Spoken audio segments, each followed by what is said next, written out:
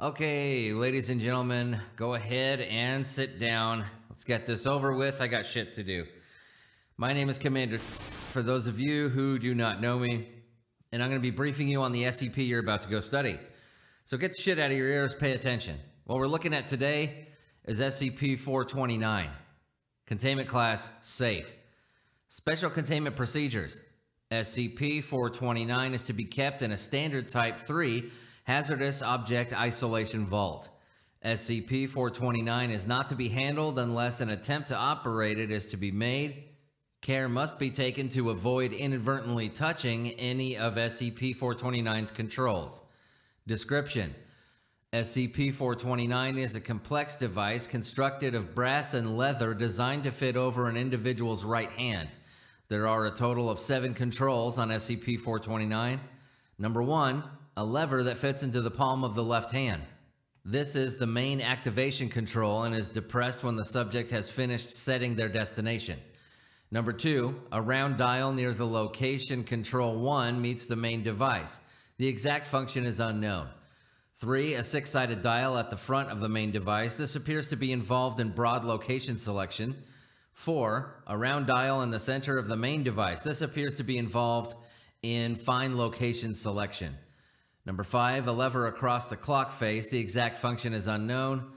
Number 6 is a dial on the side of the clock face. This alters the clock face, although the function in selecting destination is unknown. 7, a switch on the side of the main body, not visible in the filed image that you have.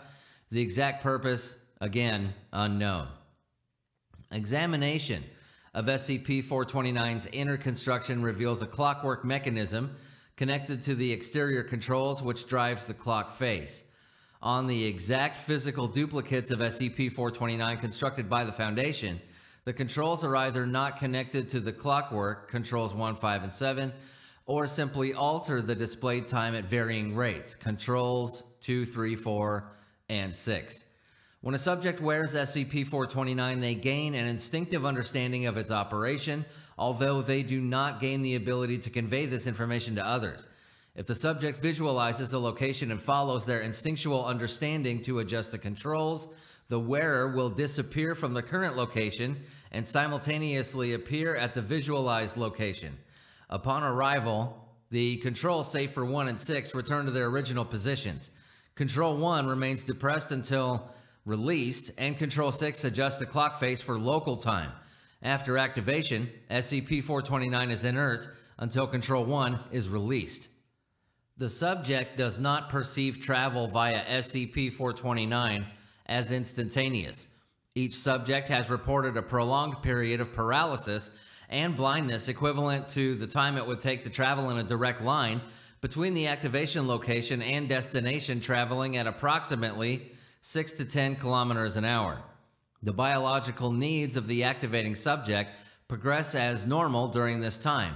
Therefore, journeys of more than 510 kilometers are not advised due to the risk of dehydration. Suffocation does not appear to be a hazard. However, the controls are highly sensitive and will move under the slightest pressure. If the controls are altered without the instinctive understanding granted by wearing SCP-429, it will disappear from its current location and reappear somewhere within 1.76 kilometers, taking the individual who altered the controls with it. The time elapsed in such cases appears to be significantly higher than normal, with the activating subject typically arriving in a state of advanced decay. On 2000, SCP-429 was activated remotely via a robotic arm equipped with a video camera and a range of sensor equipment. No data of any kind was recorded by any of the equipment save for the onboard timing mechanism, which recorded an 8-month, 5-day, and 37-second time lapse. SCP-429 came to the attention of the Foundation after a series of seemingly impossible burglaries.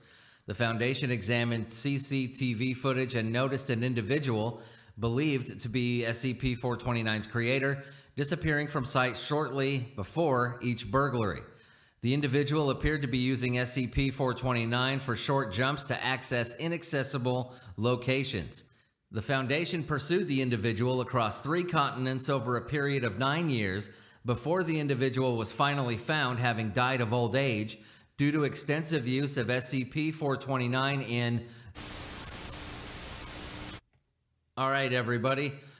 What we just looked at, that was SCP-429. Get to work. You're dismissed.